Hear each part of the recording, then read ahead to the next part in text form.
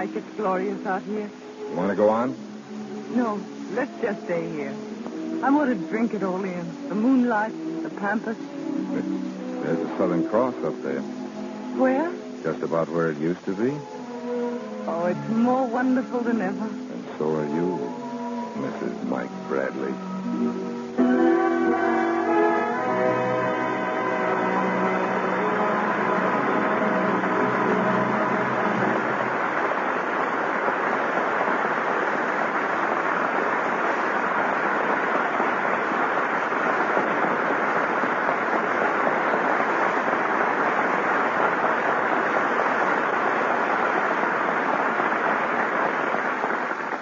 Chains are broken, and our play comes to its close.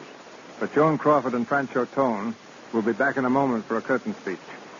2.5 million letters and postcards from movie fans are received at the studio. Before the movies discovered glamour, it was just an old Scotch word meaning a spell cast by magic. But a good 2-word definition of the term today would be Joan Crawford. She is, of course, one of the best-dressed women in Hollywood, and I seem to have contributed to her leadership in style because I discovered her designer, Adrian.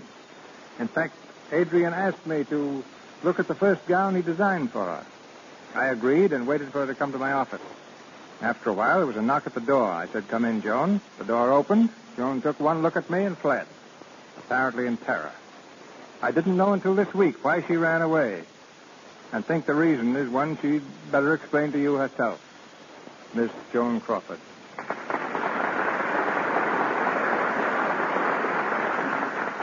To tell the truth, I was scared to death of Mr. DeMille. I had visions of entering a room in complete darkness and suddenly finding myself underneath a blinding spotlight with Mr. DeMille seated on a throne and shouting, "It won't do." The shock of finding him a human being was too much. I had to run. Yeah. It's time to do something when beautiful women run from you like they do from Harpo Marx. But no need to apologize, Joan. Your performance tonight makes up for everything.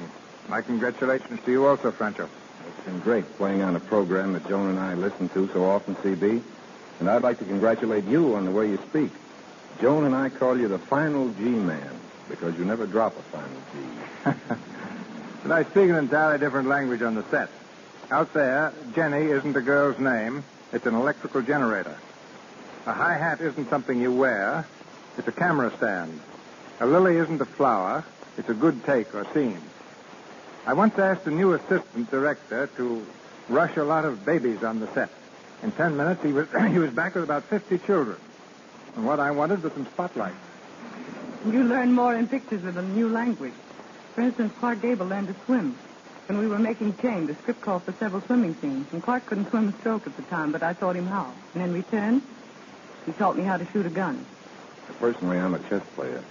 You can see where Joan gets her complexion, C.B. Swimming, shooting, she's out of doors all the time. In just a minute, dear.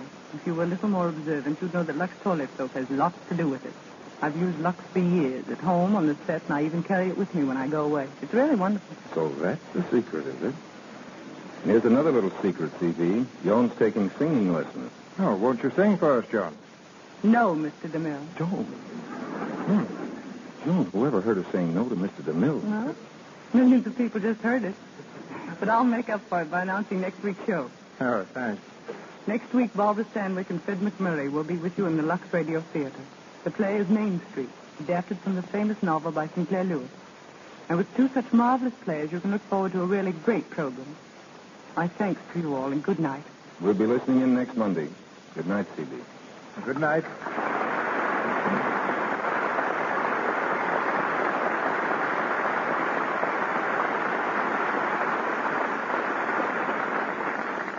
Thank you, Miss Crawford and Mr. Tone.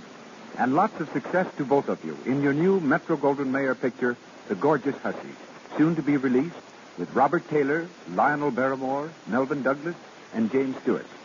Our cast tonight included Gilbert Emery, Wally Mayer, Lou Merrill, Frank Nelson, Margaret Seddon, Walter Solderling, and Leora Thatcher. Miss Crawford, Mr. Tone, and Mr. Hinsdale appeared through courtesy of MGM. Our play, Chain, was based on the MGM photoplay of the same name, which starred Miss Crawford and... It's the pictures that got small.